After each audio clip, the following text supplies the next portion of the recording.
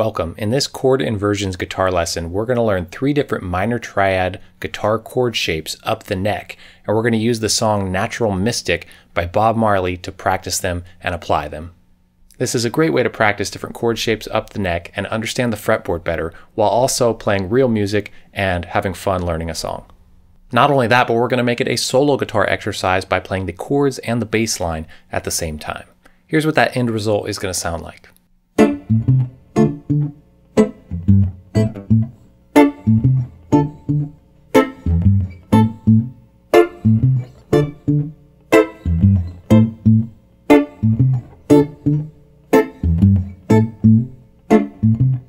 I'm Jared from Sound Guitar Lessons, and I'm a little obsessed with the idea of knowing a song. What it really means to know a song is just being able to play it, play the chords of it, play the melody, know what frets to play. Does that really mean we know it? It can sound great and it can be fine for if you have to perform it or rehearse it or whatever, but I want to go as deep as I can with truly understanding and internalizing how a song works, how the music works, how the language works that song came from. What did the person who wrote it understand that they were able to play with and manipulate in order to come up with this? And so this is kind of my goal when I'm practicing anything and working on anything, is I don't just want to learn one way to play it or the way to play it. I want to learn how to manipulate it. I want to learn how the elements work and the ingredients work so I can be creative with it. And so with a song like this, which is, we're going to learn a segment of it that is just a couple chords, just D minor and A minor, but we want to practice mastering the guitar and mastering music while getting to understand and internalize and be able to execute the song. So we're going to learn those 2 chords, but in several places, because then we really get how music works on the guitar and on the fretboard, and we get to then know the nuts and bolts to be playful with our own music, with our own interpretations, and be an actual artist and not just a guitarist. Before we get into it, if you want a PDF with the tabs for this exercise, there will be a link below. So here's what we're going to go through. I'm going to explain quickly what an inversion is. I'm going to show you the chords and the chord shapes that we're going to use for this exercise and this song. I'm going to show you how the real song goes so you can understand what we're extracting from it and why we're practicing the portion that we're practicing. Plus, you can also just have that to work on to play the real song for yourself if you want to. Then we're going to work on the inversions of each chord next to each other with something that's called voice leading, which I'll explain also. Then we're going to learn the bass line and work on that by itself, and then we're going to combine the 2 and play the bass line and the chords together for that solo guitar effect. So an inversion of a chord is the same chord with a different order of notes, specifically that it has a different note on the bottom. So a chord, in this case, these are triads, these are 3-note chords with labeled notes being the root, the 3rd, and the 5th. The order of those notes is what determines the inversion. So if the root is on the bottom, it's a root position chord. If the 3rd of the chord is on the bottom, it's a first inversion chord. If the 5th of the chord is on the bottom, then it's a second inversion chord. I did a whole video on this and how to find the inversion of any chord with a simple exercise on the fretboard, a simple method that you can use in a different video. So I'll put the link right over here and you can check that out separately, and there'll be a link below as well.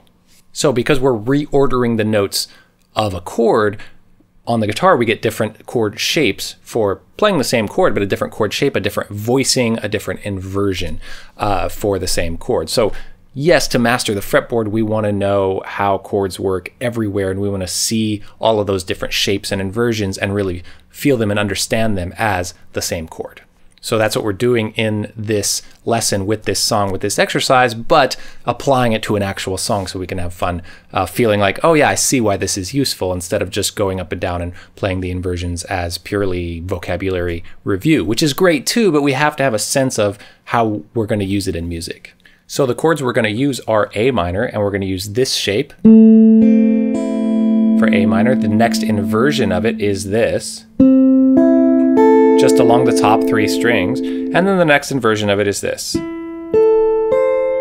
Okay, so those are the 3 shapes of A minor, and then we're going to use those same 3 shapes but put them in different places to have D minor. So we start with a normal D minor shape here that you might think of as an open string D minor shape, and then we're going to go up to the next inversion on the same 3 strings. That's the next D minor, and then the next D minor. You'll notice it's actually the same three shapes, just in different spots, okay? So in this spot here, the root is on the top. I'm thinking of this note as D, the root, and then the shape is around it, on the two strings below it. So this is useful because forever in standard tuning, this shape on the top three strings will be a minor shape. If you want to play A flat minor and you find A flat on the top string, there's your A minor shape, okay? So we'll get really used to these with these two chords for this song. Okay, the actual song hangs out on A minor for a while. In the recording, it fades up. I'm playing just this A minor chord just to show us. The top three strings of it are one of our shapes that we're going to be doing. But I'm kind of playing the root a little bit down here as well, just to get that reggae feel, nice and short, staccato notes. So it hangs on A minor, and then when the actual verse comes in, it goes to a D minor chord. There's a natural mystic flowing through the air. So it goes to D minor, and then G. We're not going to be doing G for our exercise, but then A minor. So that's that first part of the phrase. If you listen carefully now, you will hear. So just if you want to know the real song, it can be fun to play around with. And then this next section is the part we're actually going to take for our exercise. It's just going to go back and forth between D minor and A minor because it does that several times in the song. This could be the first trumpet, might as well be the last. Many more will have to suffer. So it's going back and forth between these. It eventually goes to a G again momentarily and then back for the actual part of the song later at the end of that section there. But we just have two articulations of D minor, two articulations of A minor.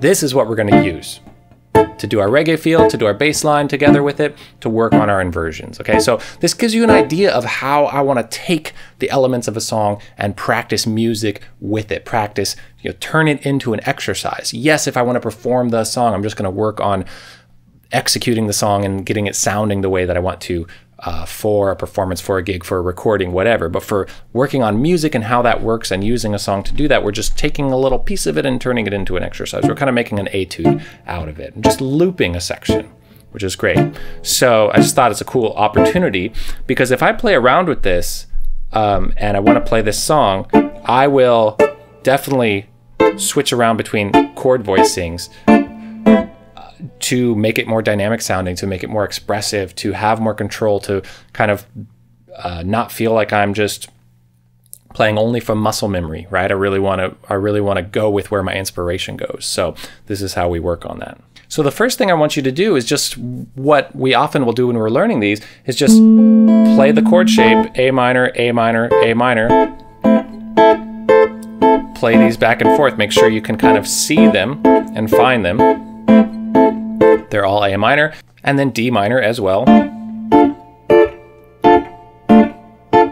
You don't need to go fast like that. Take your time, but feel like you can kind of see it and get to it.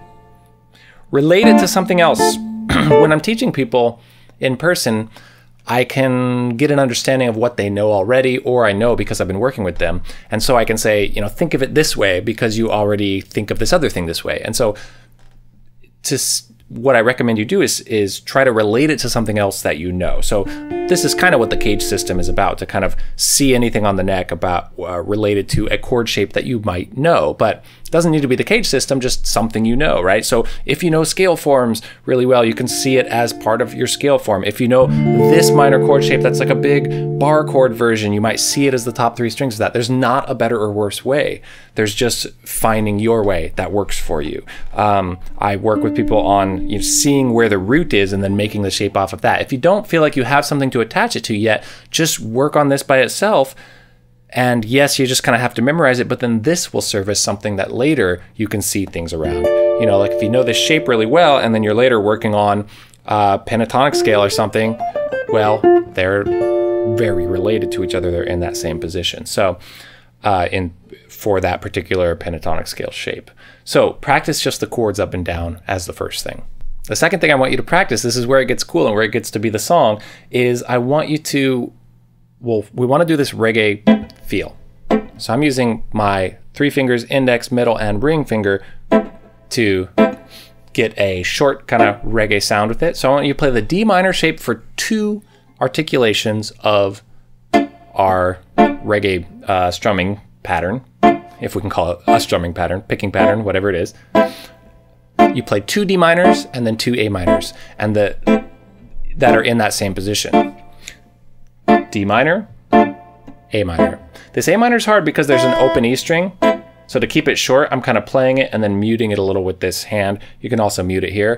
Whatever makes it short for you is going to work. So 2 D minors, 2 A minors. This is so cool because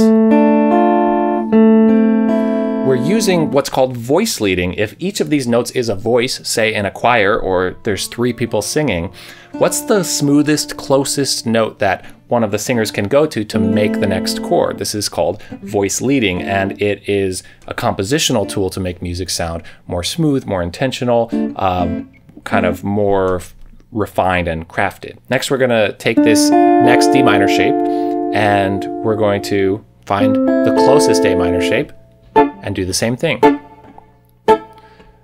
Awesome voice leading. So one voice stays the same between the 2 chords, one moves a half step, 1 fret distance, and one moves a whole step. That's very smooth. Kind of more effective than, well, anything that you want to do will be fine, right? So if you like the sound of it jumping, that's fine, but here's jumping. Totally sounds fine, sounds cool, but nice to know where all the options are. I mean, that's pretty special to have it connected right there. It's kind of like playing, we're thinking on the fretboard a little more like a piano player would think, like, oh, to make this chord, just move this note over and you got that. So, so we have that voice leading there, and then up here, D minor, A minor. Okay, that's the next thing to practice in each of those spots, okay?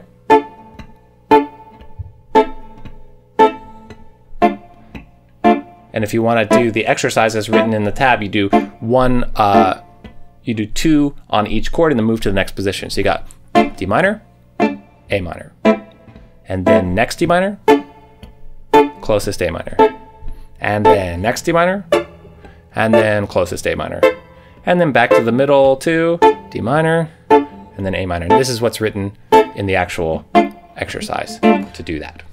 All right, let's learn the bass line so we can add those together and have this cool solo guitar reggae thing going on. We have open 6th string, 3rd fret 6th string, open 5th string. That is when the open 5th string, the A note, is the root. So for the A minor chord, it is, this is the bass line.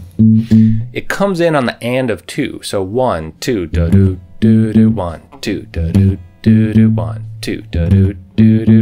And so the D minor bass line is going to be the same thing, just on string set up. So you got targeting that open D string.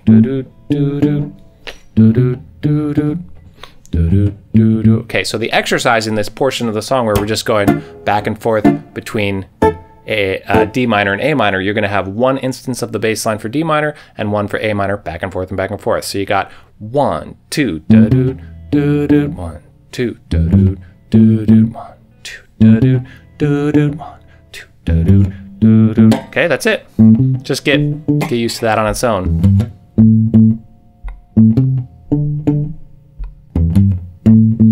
Side note, I am doing a palm muting technique here where I'm slightly touching the string right between the string and the bridge. Basically, if I'm over here too much, it's going to mute it too much. If I'm off, I get a full ringing. Full ringing would be okay.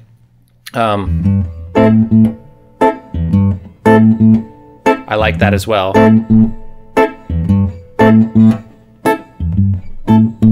Can kind of simulate a bass line a little bit by having that muted sound, so I kind of like that for this. Do it either way though.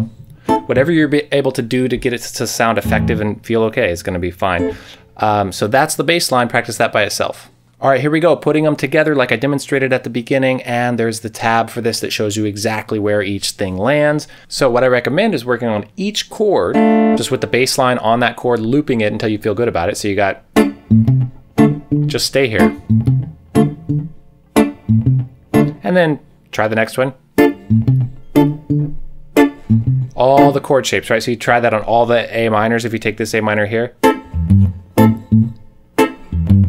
On this A minor, you got to jump up here for this.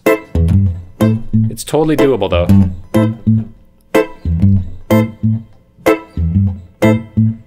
Okay, so, and then work on each little spot where you have the voice leading. So you got D minor, but to A minor. Switching. That alone is the song, right? That's awesome.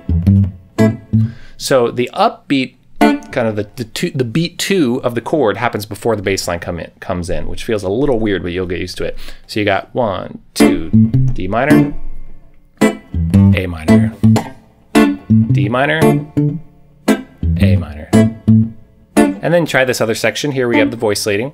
D minor, A minor, D minor, A minor. And then after you kind of do it in the other area as well, where you have D minor here and A minor there, and then try exactly what's written in the tabs, which is one bass line instance each, and then moving up and around. So it should be like this: D minor, A minor, next D minor, A minor, next D minor, A minor, back down to D minor, A minor. And then you're back where you started, and you can repeat it that way.